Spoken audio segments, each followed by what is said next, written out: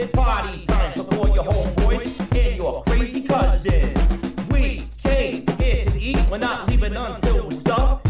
And there'll be nothing left, nothing safe, not even a crust. All aboard for a fat boy trip, and you can call me captain. Don't forget the paper plates and the stack of napkins.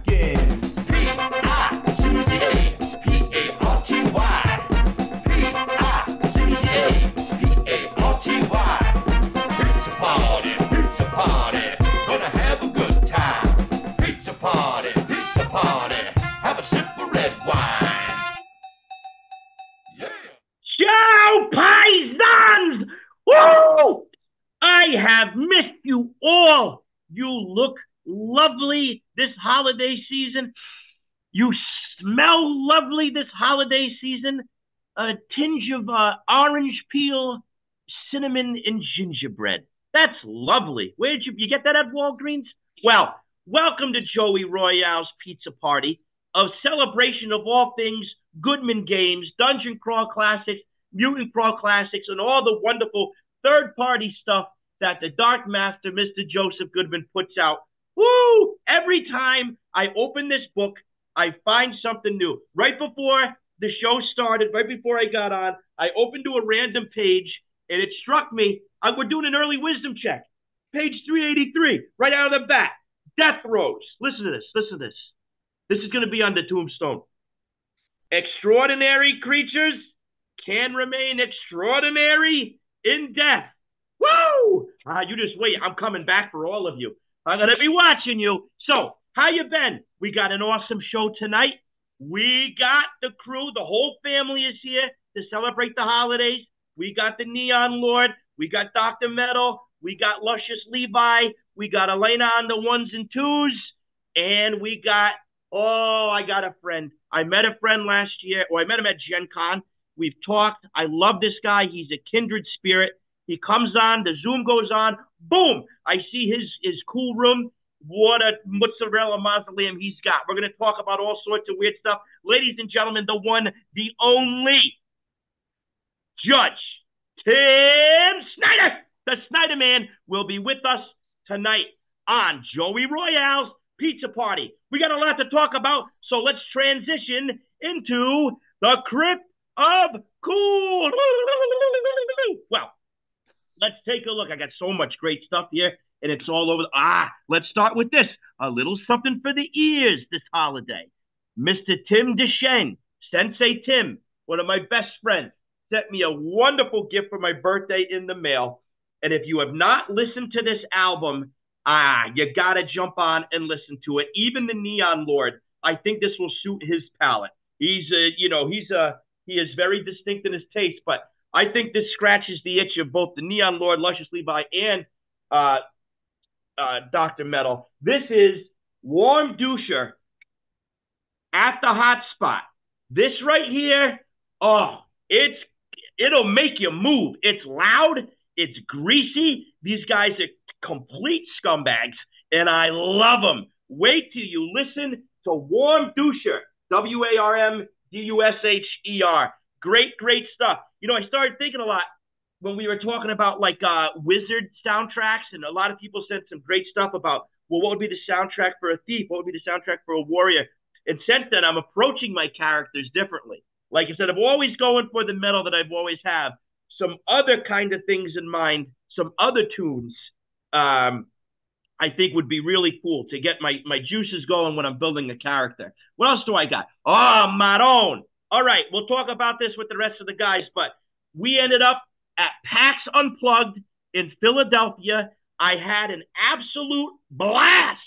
While I was down there, I got to meet some of my friends from Spaghetti Land, including the Bug Professor. How you doing, Bug Professor, if you're out there? A real-life entomologist, all right? He studies bugs for a living, and he passed this off to me, and it was one of the greatest gifts, and I'm blown away by how awesome this is. He's going to be on one of the next pizza parties to talk about it, but just to whet your palate, he made a Dinosaurs Attack DCC funnel. Wow! Can you believe it? This thing is incredible. Now, you all know my love for Topps trading cards, Garbage Pail Kids, Mars Attacks. dinosaurs attacks. But man, he has gone through all the cards and he has come up with plot lines, some narrative stuff to read out loud, a whole bunch of locations based on the cards. He's got pure breed dinosaurs. He's got, what other charts he's got here? He's got automobile rules, gunfire rules, dinosaur hit dice crit table. Maroon! This guy got it all. So amazing. I can't believe this.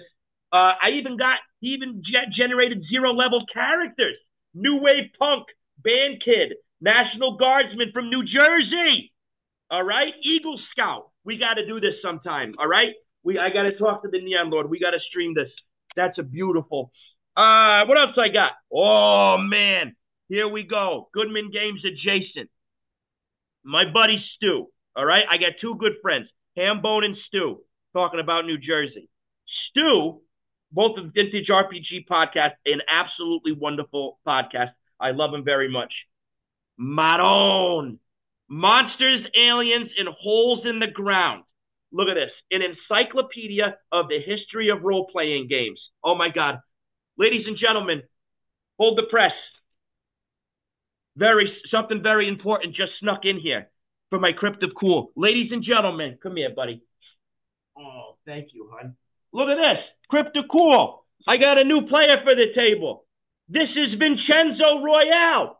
How you doing? He just showed up yesterday. All right? They were going to kill this poor little guy. We got him. He was abandoned in Texas. We picked him up out in Cape Cod, and now he's part of the Royale family. All right? Say hi, Vincenzo. Hi, Vincenzo. Ah, you wise guy. There you go. So, if you got extra room at your house, take in a little pup. Adopt one. There's so many of them that need a home that they're going to put to death if you don't. Who could do that to that guy? So, if you can adopt an animal, there's a lot of animals that need love. Anyway, bye, buddy. Just had to share that with all my friends. Monsters, Aliens, and Holes in the Ground. From the most obscure to the ones we all know and love. I just went past it. Of course, DCC is in here. Got a nice chapter on DCC. But I am learning so much. This reads like a beautiful, it does not read like an encyclopedia. Stu's writing is beautiful.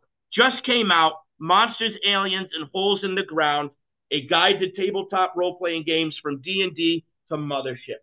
Beautiful piece of work there. Nice job, Stu. And then, of course, Luscious is coming on in a bit, but he gave me a beautiful book, an absolutely beautiful book I have not been able to put down as well. Vampires, Zombies, and Monster Men, and Monsters and Mythic Beasts. 2 books in one. And it's got that classic elementary school photo filter over it. It runs the gamut from the Kraken to Giants. Listen, I'm telling you, you cannot go wrong when you get these old school cryptozoology books. Look at that. Look at all the inspiration on one page. Maroon. Thanks, Luscious. And Luscious, I just got this in the mail. Oh, Maroon. Look, it even comes with the puke bag. Occurrence at Howling Crater. Planet X Games. Always quality. Oh, my God. Levi Combs and Jeff Seifert. Compatible with DCC and MCC. Look at that mug right there. Oh! That's me after a bottle of Night Train. All right. You got to check that out. Pick that up. And Levi will be on to talk about he and Lou's Kickstarter as well. Let's go into... Oh, and listen, you want a nice holiday gift? I can't show it because it's a treat for somebody who's upstairs. I'll just say this. Bradley McDevitt's Etsy shop is back open. You can get all sorts of original stuff from Original Adventures and Revised, and it's got DCC. He's got DCC stuff. This is the Darkest Dice piece. I've been picking those up cheap, $20 to $50. This guy's giving this stuff away. Help out Brad and Jess. They got good stuff going on. And now it's time for our wisdom check. Wisdom check. Sponsored by Plantation Blackstrap Molasses.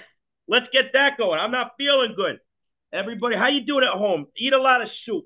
It's that time of season. I got to get ready for Tim Snider, too, because I'm sure he likes the blackstrap down there in the meat crawl. Here, Ah, yeah.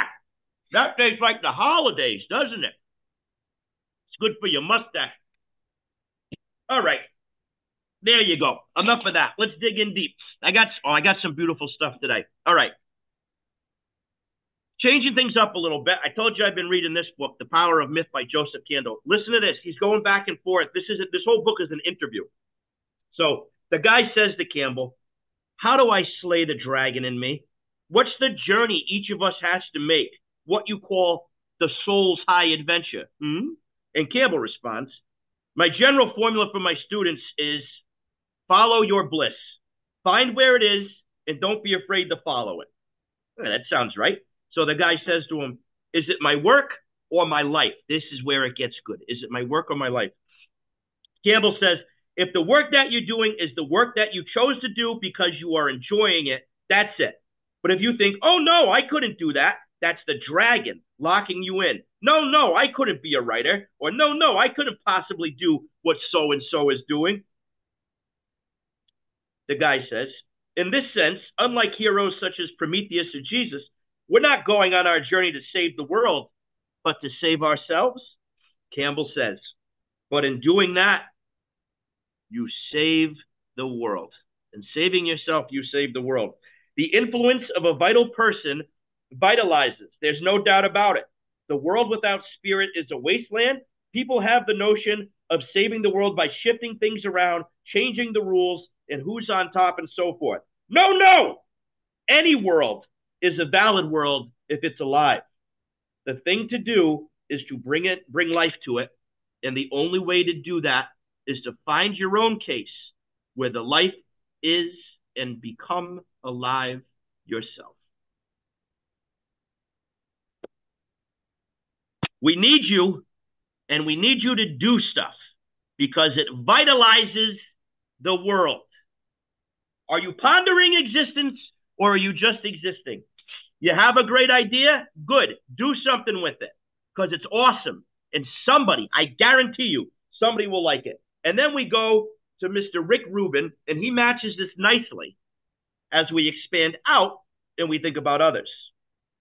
The synergy of a group is as important, if not more important, than the talent of the individuals.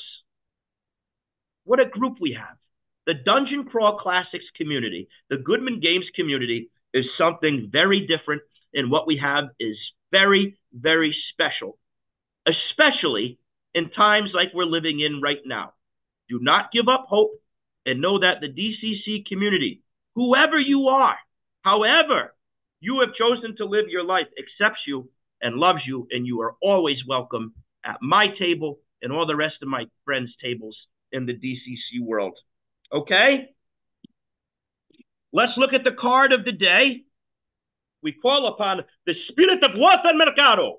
I pulled a fresh Garbage Pail Kid tarot card right before the show began, and I said, Walter, what do I need to tell all my amigos in Spaghetti Land? And Walter replied with the upside down 8 of Wands. You see Hot Rod in his stroller right there? Okay, upside down. When reversed, it's not always bad. Just ponder this.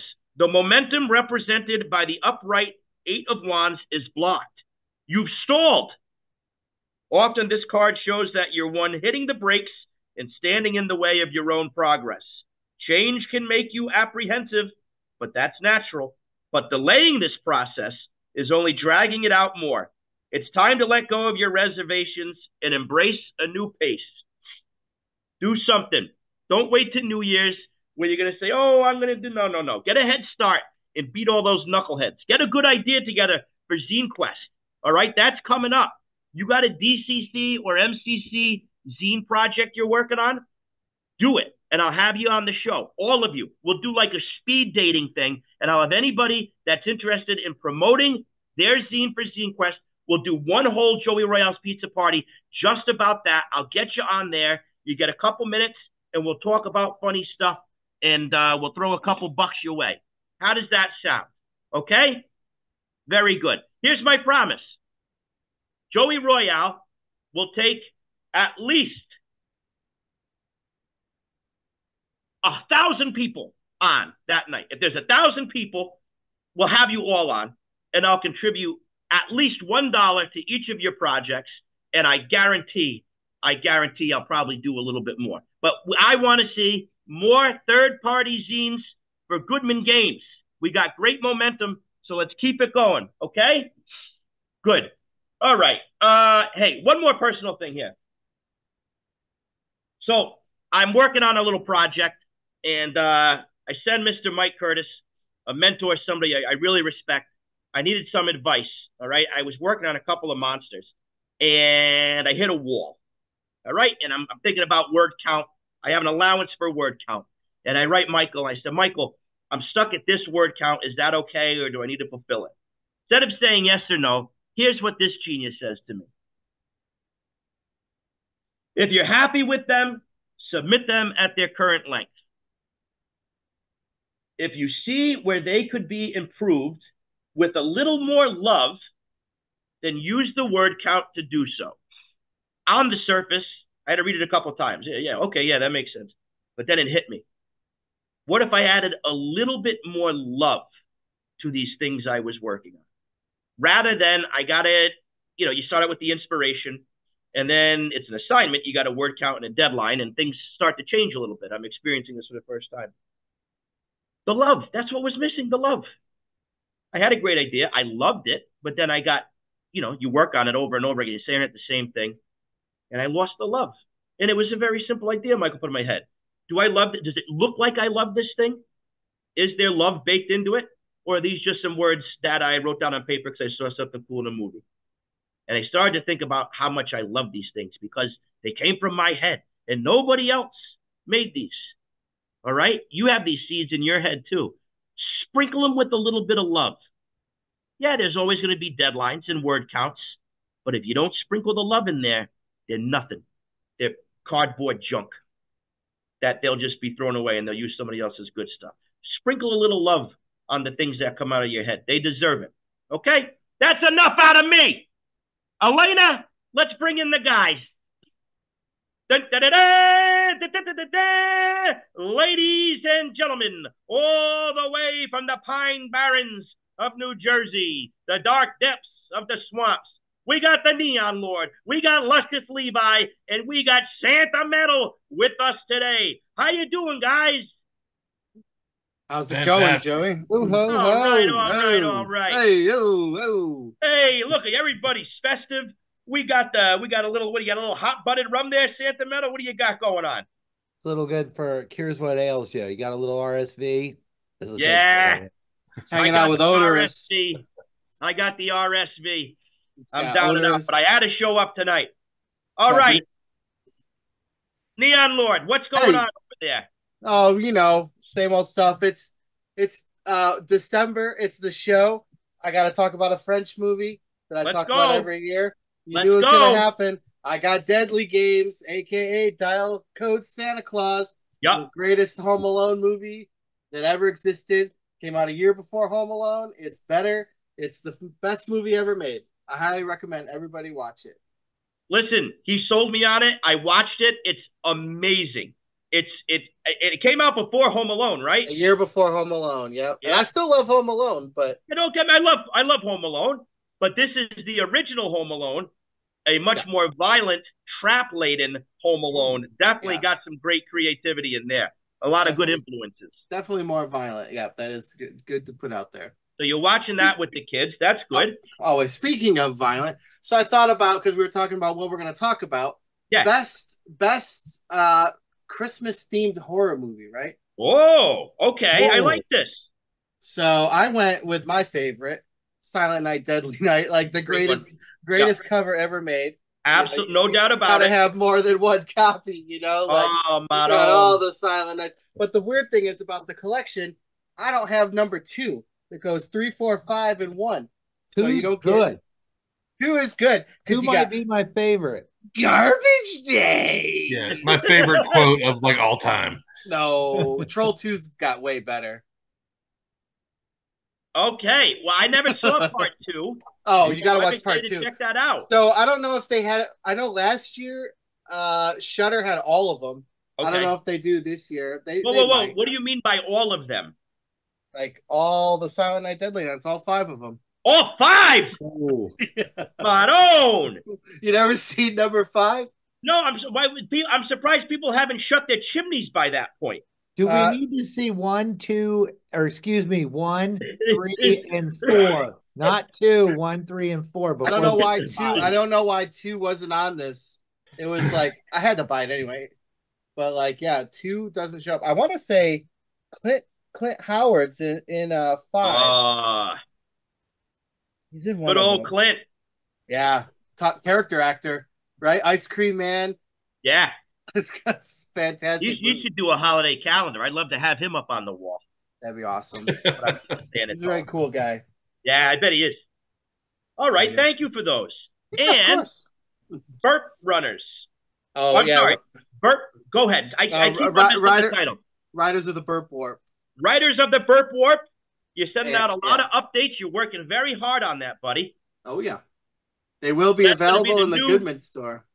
What'd you say? They will be available in the Goodman store. All right. We got 2 new Neon Lords of the Toxic Wasteland module supplements coming out.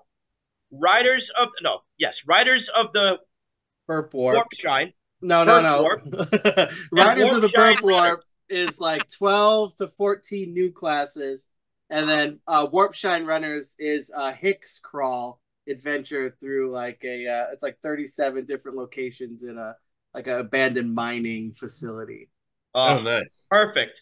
And I mean, it's like a perfect match. You and Tim Snider, peanut butter and orange juice right there. It's going to be perfect. I mean, but it's not like an abandoned mining. It's like, what you would expect. There's like a haunted mansion.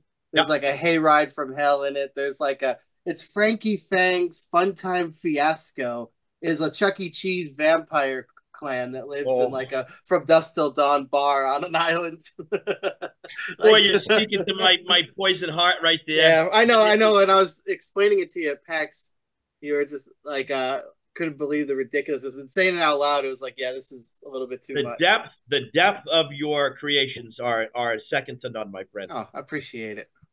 Luscious Levi, what have you brought from the museum today?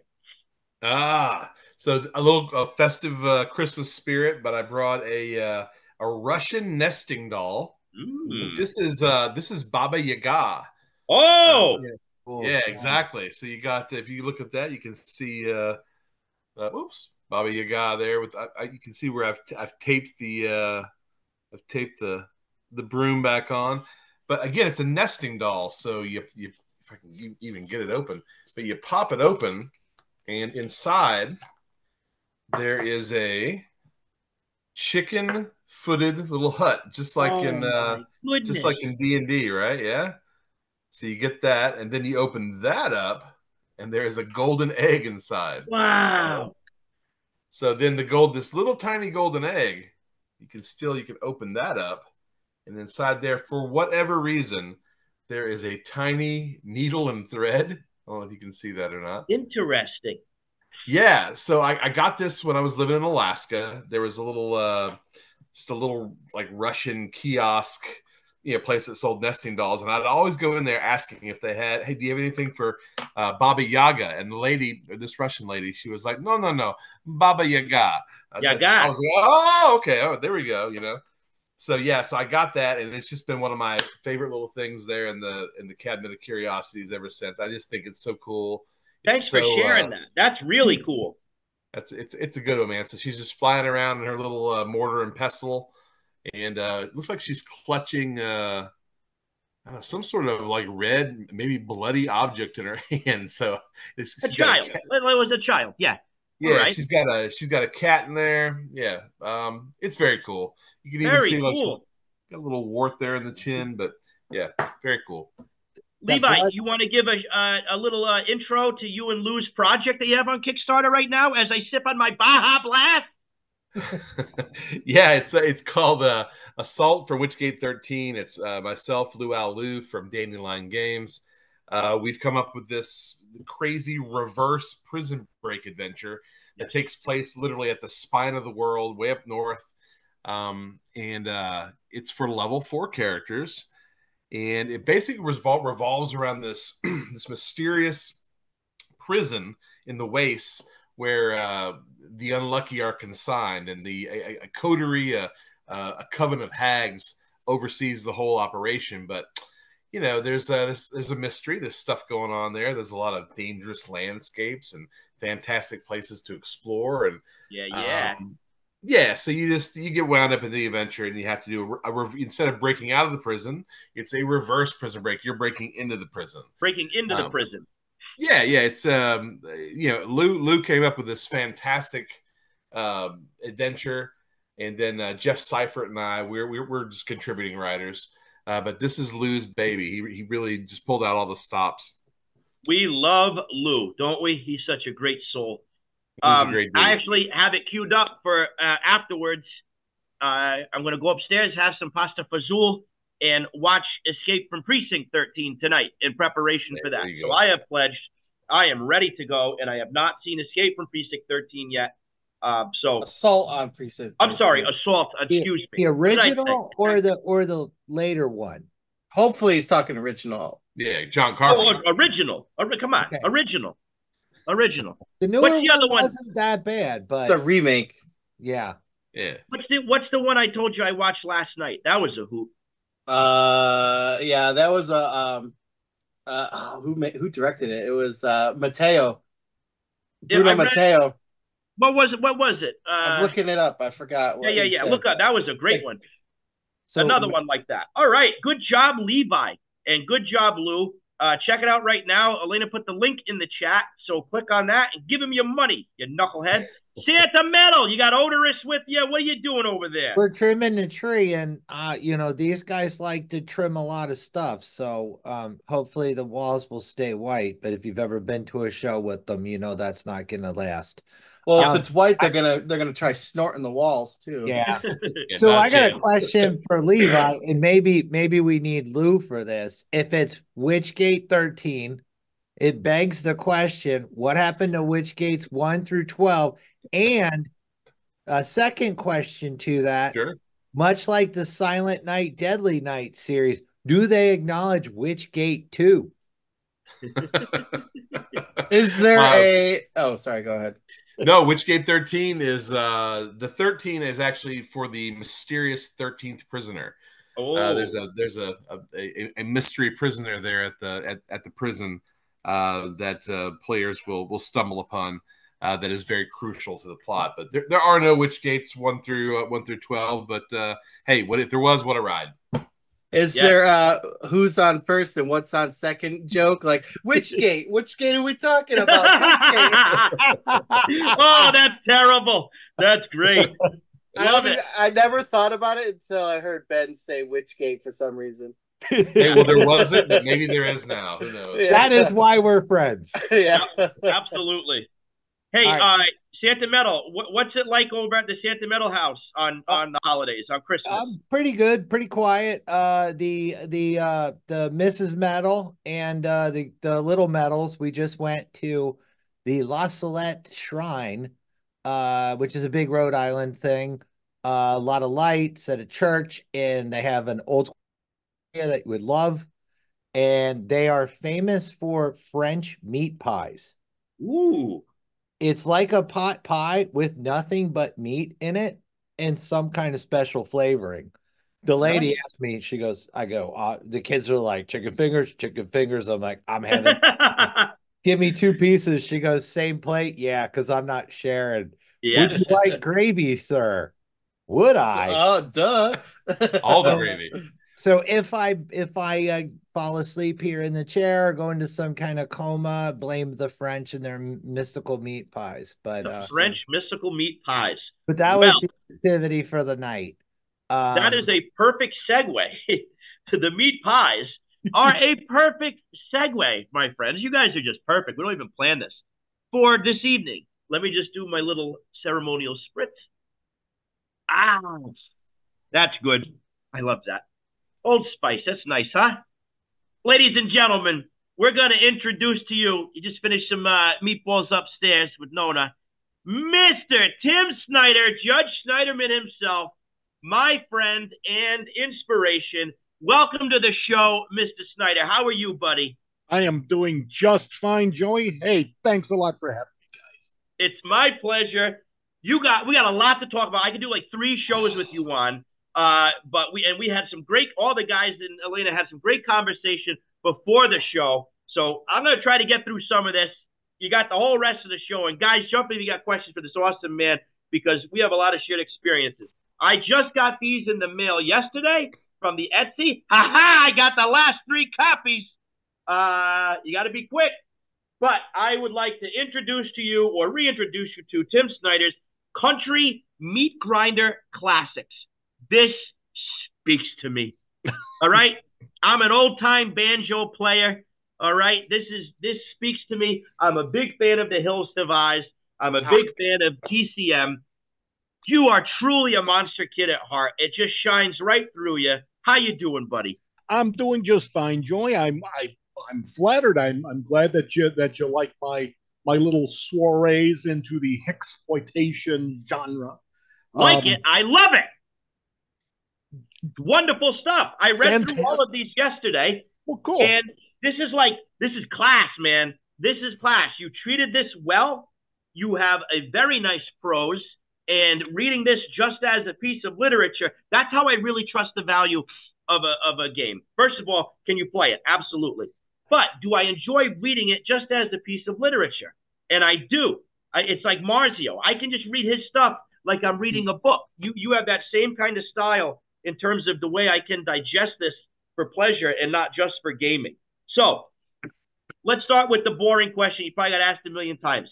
You do a lot of beautiful Mutant Pro Classic stuff. You got the post-apocalyptic action behind you, but then you jump into the backwoods. How did that happen, Tim? Well, I'll be honest with you. The title alone kind of tells you where the inspiration kind of came from. Country is from Country Crawl Classics, which was that ash can that came out some time ago. Meat is from Meat Planet, which is from the Hobonomicon that Kovacs put out. Yeah. Grinder is from the Arwich Grinder, which came from the Crawl series. Yeah, Daniel. Yeah. So literally those 3 just were kind of percolating in the head and all that stuff. I'm a huge fan of the Shutter Mountains. And so literally you had this and you had that, and I won't say that I was like watching Motel Hell or anything on TV and it suddenly popped in. But I started just kind of noodling around with the idea of the Hellsin horror, which I think was the first one. And because I wanted the giant monster pig eating people. Of course. Why wouldn't you? And so I was like, well, obviously that's got to happen in the backwoods. And obviously that's going to be fairly gruesome. And then I came up with the idea of like a country general store being overrun. And then these 2 geezers who appear on the back of each one by the name of Zeke and Abner. And they just kind of introduce each one. And they actually figure a part in the 3rd one. So literally it just kind of, that first one just kind of came together as like an homage to like the 1970s. We sold our souls and now bless you. And now it's coming back to haunt them. And so Hellsin Horror, I think I released like around Halloween 2 years ago. Yeah. And then Halloween started. That's the one. And then Halloween started to kind of crawl up again. And I was like, you know what? I would really like to write a zombie apocalypse adventure. Okay, why don't I place that in the country? So how would that kind of happen? And that's when I came up with the idea of behind the Doom Brewer, who is like a moonshiner who uses by accident some poisoned corn, and the Doomshine actually will kill the imbiber as well as allow them to be controlled by the Doomshiner. So that became my zombie apocalypse. In the backwoods. That's the first one I read. That was great. It kind of reminds me like Neon Lord. We talked about this before. Toxic Zombies. Yeah, redneck zombies. Redneck zombies, where they spray the government sprays the dope and they all turn into zombies. Yep. No.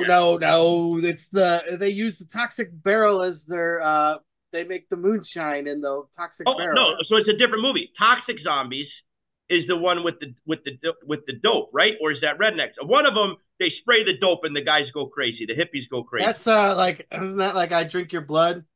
No. I saw it on Commander USA's Groovy Movies. So you say Toxic? I am. All right. I'm pulling it up for you. I love them, Tim. They're beautiful books. Thank you very much. Are you reprinting them?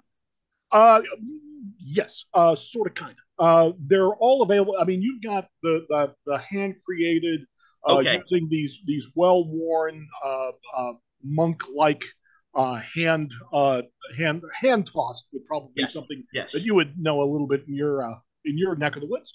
And so that's the ones I created. There is a handful that is now winging its way to Goodman Games, so they'll be on their storefront soon. Okay. And those who want to just go to like drive-through RPG, you can order both PDFs and these incredibly boring, basic black and white, soulless versions. But they got a glued spine rather than the staple, so you know less chance of getting tetanus. There's nothing boring about those. It's easier. It's easier to show the blood splatter from what will happen to the characters with that white. I might just have to do that for the next issue.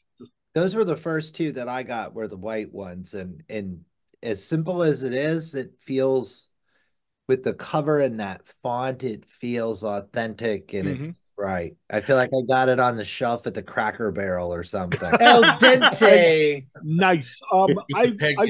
I have to do a shout out to the artist who's done all the art for it, which is Aaron Seidel. And he's done a lot of the black. He did all the black and white artwork for that. He's also done the covers for some of my MCC adventures. But I thought he just kind of hit it out of the park each time. So that's something else I want to talk to you about, because there's something on Levi's screen that is rang a bell with me. So you are very prolific in the MCC world. I want to ask you about Crash of the Titans, but before we get to that, I want to ask you about When Manimals Attack. I saw that, and it completely ripped the brain out of my skull because I saw the cover art, and I said, boy, this looks familiar. This is beautiful. And it still remains one of my favorite pieces of like DCC, MCC related art. But I'm looking at Levi's background, and I see that the artist is also represented on his wall. You got Ken Kelly to do the art, rest in peace, to When Manimals Attack. And right back there, Levi just pointed to one of my favorite pieces of toy art of all time, Manglore Mountain. How did that come about, Tim? I will tell you that I had very little to do with it. When Manimals Attack was the first thing that I wrote for MCC, I was already doing a lot of editing for their lines because that's my 9 to 5 job. And Mike Curtis knew that I was writing stuff for other company lines and my own stuff. So what happened is that Ken Kelly approached Joe Goodman with that piece of art and just said, look, I put this together.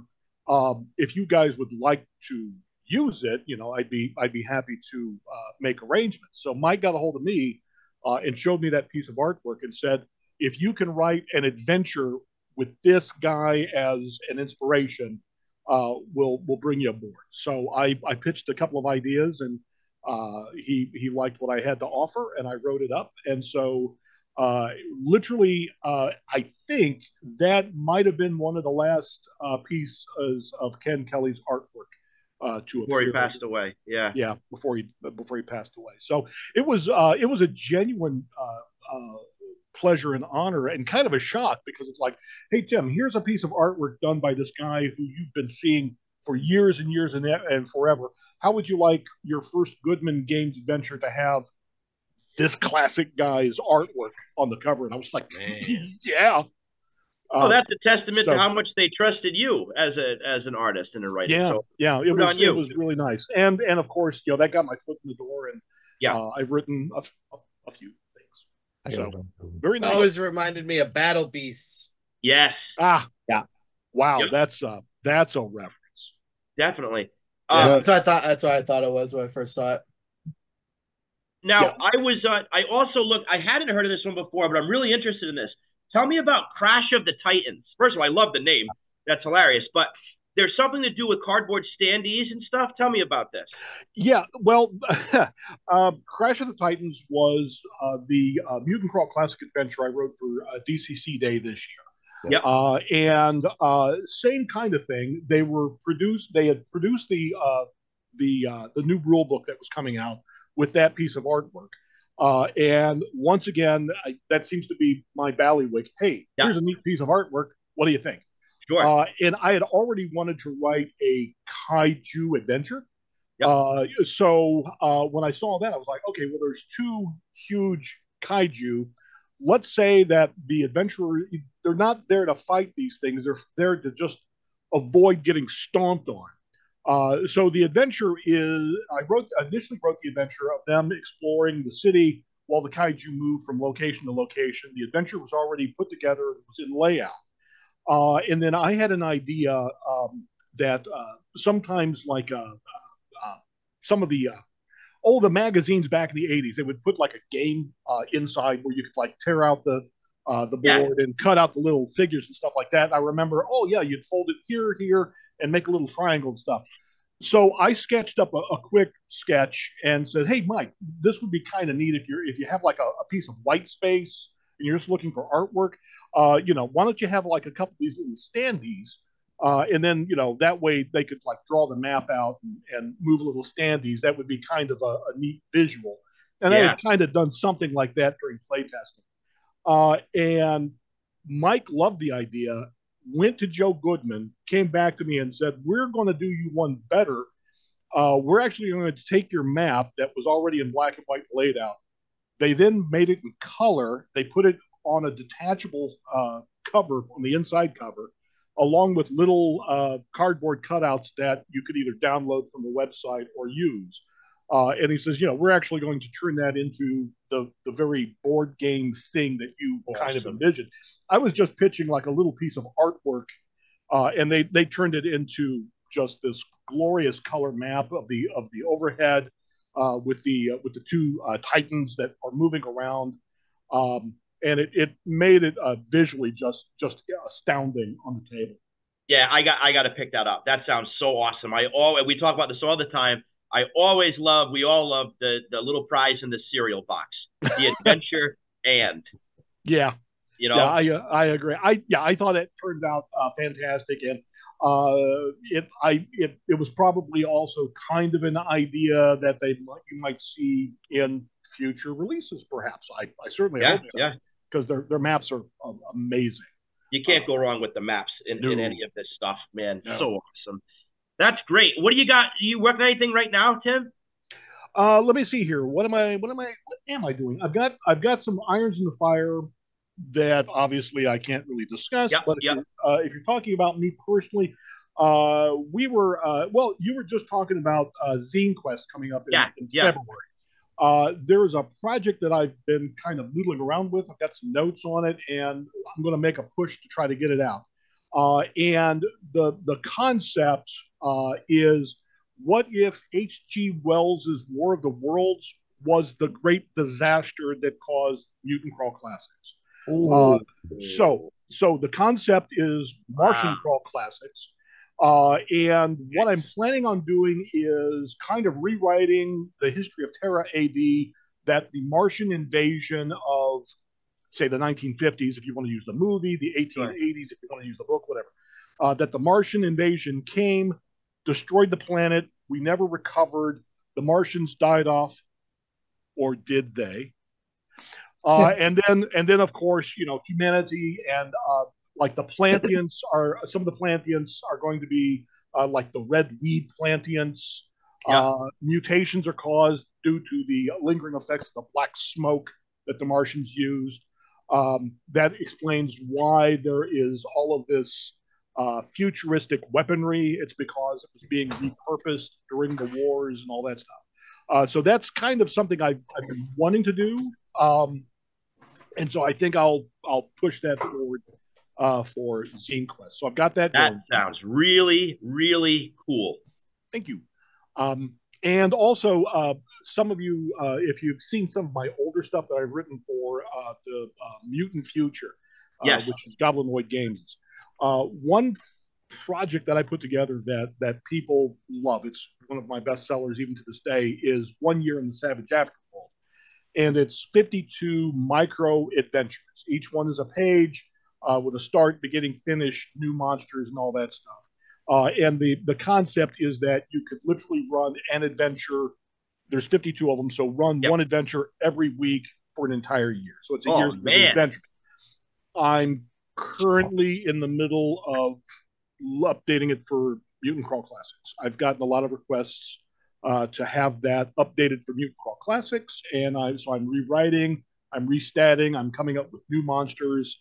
The cover's already done, and so knock on wood, you'll see that early next year. All right. Thanks for sharing that with us. Accepted. Yeah. You reminded me of something that Diogo Nogueira was saying, that like a lot of times he'll buy cover art even before he has the project like thought out. He'll just buy art, which makes it like that investment's like, okay, now I got to make an adventure with it. So that reminded me of the Manimals thing. Yeah. Yeah, that's actually a good point, because Aaron Seidel did the artwork for that, and I'll unveil it at some point. But what I told him that I wanted, because obviously this is 52 separate adventures, I just didn't want to have a picture for one of these things. So I went to him and I said, I want kind of an homage to the classic Gamma World rules, where it's mutants standing on a hillside overlooking the ruins. They've done that like 2 or 3 different rule books and stuff like that. Like the very first Gamma World, I think it was like a bunch of little Martian-looking spacemen kind of guys with the ruins of the city behind them. And so they've done that a few times, and so I want that. I want ruins in the background, and I want generic MCC mutants looking like they're getting ready to head on that. He nailed it. He knocked it out of the park. So in one episode, or in your life, you've covered corn liquor infested zombies. Yes. Kaiju. Yes. Manimals. And now we're doing H.G. Wells' War of the Worlds, all sorts of different aliens. And I'm sure. Yes. Oh, and we're not going to have time. We got to talk about this some other time, but we talked about this right before the show. Your creepy comic conversions. That's all I'm going to say, because we don't have time. But look up Tim Snider's creepy comic conversions. If you're a monster kid like me, and you love Creep Show and Tales from the Crypt and all that, this guy took public domain horror comics and turned them into adventures. This blew my mind when I read about this yesterday. I'm surprised that nobody's done it before, honestly. Oh my God. We got to talk about this, Mr. Sniderman. We got to do some business, because this is right up my apple tree, pal. I'd be happy to discuss that ad nauseum anytime you're available. Awesome. We're getting towards the end of the show already, but I want to ask you this. We never forget about our inner 12-year-old or our inner child, and make sure we're still taking care of them. So how about a little fuel for that fire, everybody? I want you to take a second, take a breath, take a sip of the Baja Blast, whatever you have in front of you. I'm going to ask you 2 things. What's your favorite holiday drink? And what was your favorite Christmas present, or one of your favorite Christmas presents that you still think about fondly to this day? Who would like to go first? I mean, I can go first. I already know. Go ahead, Bri. I'm a big eggnog guy. I like. We do a lot of eggnog. There's a nice one, Purity Ice Cream out of Ithaca, New York. Okay, it's like $15 for like a quart. Ooh. Yeah, I haven't tried it, but this is the year. Okay. My dad says it's the best, because I'm always Burn Dairy is like the local dairy place. That's like what I always get, and I thought it was. So you're a local. You're almost like a nagasaur. A nagasaur, if you will. Yeah. Don't put nutmeg in it. I'm not a nutmegger. Oh boy, yeah, that's fighting words there. All right. So anyway, we got the local eggnog, artisanal nog. I mean, not artisanal. How about one of your favorite presents? Oh, It's got to be the Sega CD. Nice. The I love story. when you play Night Trap. Yes. That's the one where I was opening it. Either that or Hero Quest, obviously. But that was the one where I opened it before Christmas and dropped it and broke it. Remember? Then I had to pretend that it wasn't broken opening it. I love that story. Sewer Shark or die, man. Yeah, Sewer Shark. Sewer Shark came with it. Dog meat. Awesome. Beat it. It was a great game. Wiping you off the walls with handy wipes. Yes. Yeah. How about Santa Metal? Santa Metal, drinks. I'm not a nog guy. I'll go with okay, if we're going with alcoholic drink, my grandpa, my dad, the first kind of taste that I had back when I was little is they would give us a little bit of apple schnapps at the holiday season. So so that was kind of, if I think about something at Christmas that I would associate with that, it would probably be that. That'd be my drink. The inner 12-year-old, I can talk about 12 pretty good because I got everything that defined Dr. Metal kind of happened in those years. So one thing that was under the Christmas tree was this thing. Which was the gateway drug to all the stuff that we're doing now.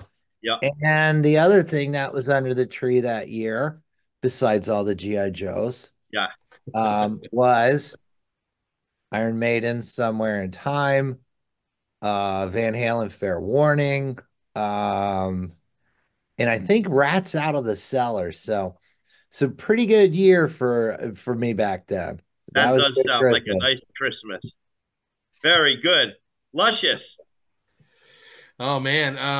Well, if I can't have the eggnog, and we're not going nostalgic with something like Pepsi Spice, nutmeg style, I'm gonna have to fall back on my many years of bartending and go with this.